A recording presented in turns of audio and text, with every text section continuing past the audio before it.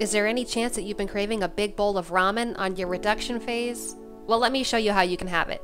Now this part is completely optional, but I do feel like soft-boiled eggs are the star of a show in a ramen, especially when they're soy eggs. So you could do this the morning of or the day before, and you will definitely be glad that you did. All I did was soak those soft-boiled eggs in a mixture of gluten-free tamari, which is a soy sauce, and water.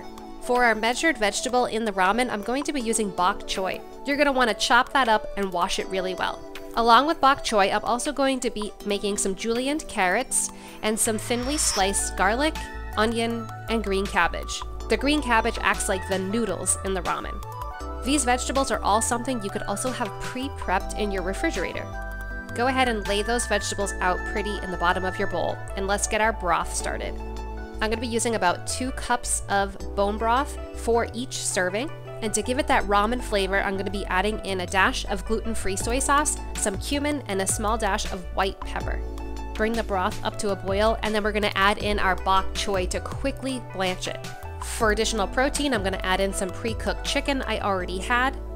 Throw on your bok choy, and then lastly, the hot broth goes over those raw veggies to make them nice and soft.